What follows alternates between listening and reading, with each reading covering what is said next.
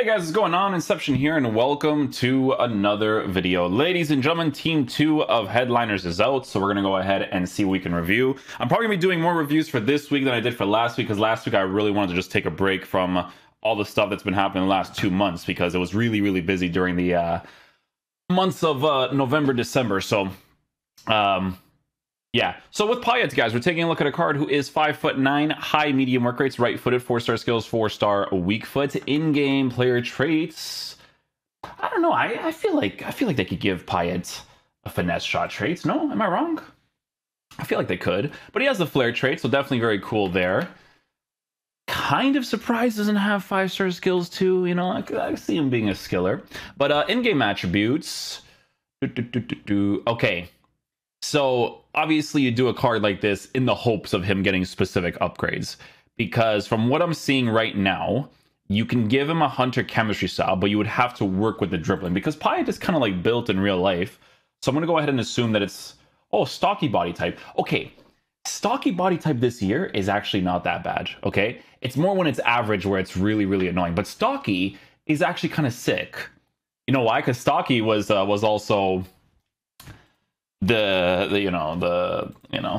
card right here, this bad boy right here with his stocky body type, but his dribbling is way different because it's in the 90s area, right? So with Payet, you kind of have to hope for some improvements in certain areas because it's in low 90s, but as a headliners, if it gets upgraded, that's going to be the nice thing, because the card is perfectly formatted for the hunter chemistry style, right? 97 acceleration, 94 for sprint speed. His base card stats for shooting is going to be set up really nicely as well, 91, 93, 92. So some very good stuff there. It's just the base card stats for dribbling that needs to be improved, because guys, he's 5'9", high medium work rate, stocky body type, French links in the League One. Very nice stuff to work with, right? Base card stats for passing is very good. So, if you're playing him in the cam position, maybe as a secondary striker, could definitely look very nice. Dribbling, I do feel like right now you do have to work with a little bit, but the card does look pretty nice on a hunter with the potential upgrades you can get in the future. And then last but not least, he has 78 for stamina, which does suck. I'm not going to say that it doesn't, but again, could be something that they improve as well. And, if he's playing more through the middle than anything, it's not necessarily like a really big deal. So yeah, I'm going to go ahead and complete the SBC, and I'll show you guys how I line him up in game. Okay, guys, so we're going to slap a nice little hunter chemistry style on him, and we are going to be testing out a few things. So play him up top as striker. We're going to put Defrel there. But Dembele, yeah, I'll put Dembele as a cam, why not? Okay, then Bamba, we're going to switch over here. Can I please, EA? Thank you very much.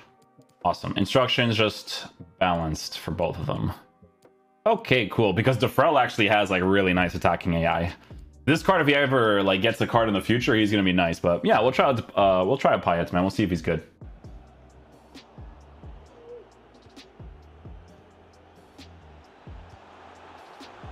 Oh, that was a sick lofted. That was so... The way he chipped it was literally like up and down. You know what I'm saying? Like, it wasn't like a direct chip. That was actually sick. I wish that was like a consistent thing, honestly. Chips are like the most satisfying way to score. Like, I don't know if you guys agree, but I like that Payet's actually like making good runs. Because right there, I just have to do a small touch, boom, through ball.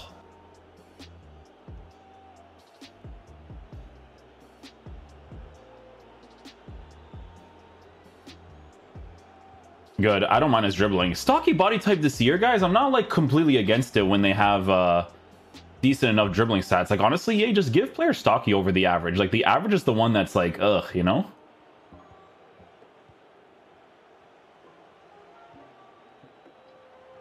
Dude, that was a really well-weighted pass. Oh, I wish I got that interception.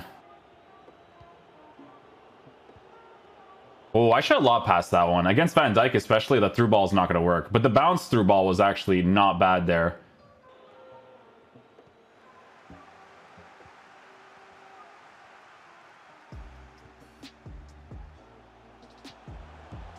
That works. We'll take that. That will work.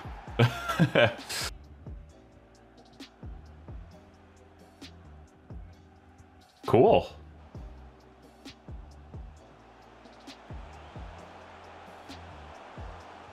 Oh, Genie was on top of me right there. Trying to get like a ball roll. When you get in those angles, just go for those ball rolls, man. It's the, that's going to be offside probably. Oh, no.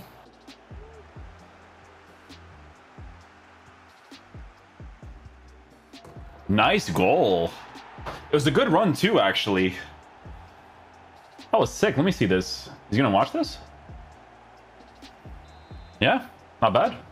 Guys, I'm going to be honest with you. This is probably the first year that I actually enjoy Payet for what it is, because the stocky body type this year as an attacker is actually, like, not bad, right? Like, usually in previous years, once you had, like, an average or any sort of physical, it was just, like, chalked at that point. But, yeah, movements are pretty good so far. Dribbling on the ball is not bad, and it kind of works well with him because it's physical, but, like, decent dribbling, you know?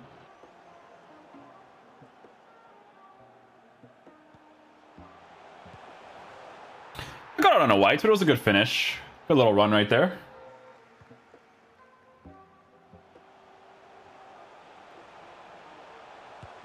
Oh, I went near post. I should go for the finesse, because the finesse after that recent patch, which was like, what, 3 weeks ago or whatever, finesse shots are actually like pretty decent. So if I hit it on a green or something, I'm okay.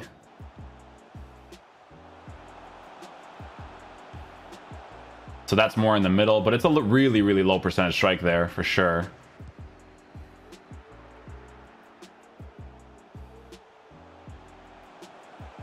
Dude, I actually thought I timed the dribble right there.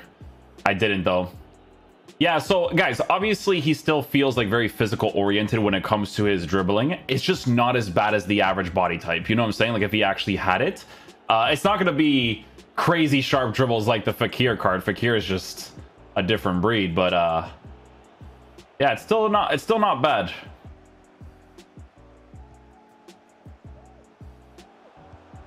Oh, I should have touched it. I had the time to as well.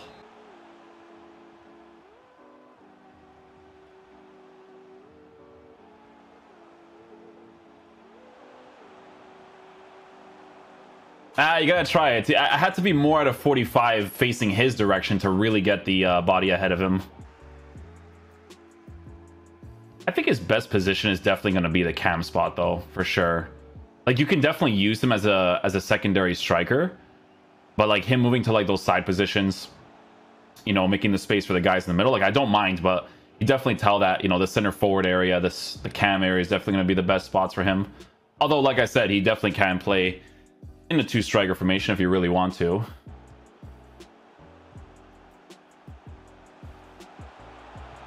Oh, it was close. It was close. The animation from the goalkeeper there was a little bit different, though. A little bit different. He was in a good position, so I was like, you know what? I'm going to give this a shot. Dude, it really registered to that guy there, eh? That kind of messed me up there. The shot cancels are a little bit weird.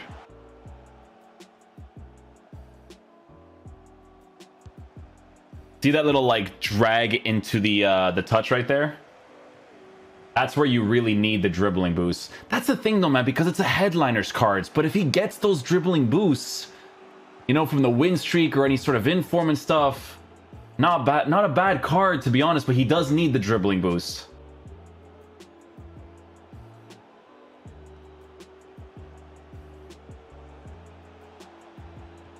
Dude, there's no way that my player just picked him right there. The reason why I'm pausing the game is because I actually want to switch him to the actual cam position now. The thing that's like throwing me off the most right now, guys, is the price, because as I was doing the SBC, I'm like, oh no, he's kind of up there in price. I need to see what he actually costs for his in-game ability, and the fact that, you know, he's gonna get some specific upgrades maybe in the future. I'm not a crazy fan of SBCs like this, because you're paying for something that you're not kind of like aware of what it's actually going to be by the end of whatever upgrade it gets, you know?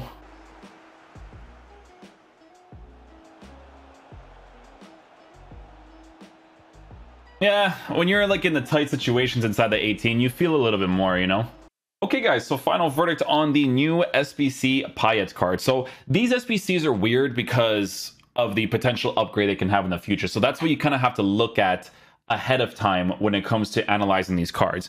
The main thing that I'm going to say when it comes to him is that the stocky body type this year is not that bad, okay? But his dribbling stats it's just not there yet to work with the stocky body type. So it really just depends on what they do with the upgrades on the dribbling, you know, if they get the win streak or if Payet gets some inform cards, right? That part is going to be the most important. Now, when it comes to attacking AI, I don't think he's on the level of like Fekir or Benzema. Like, it's just not going to be on that level, but his high medium is still pretty decent. He actually moves across the pitch in a decent enough way, decent enough for the meta of the game.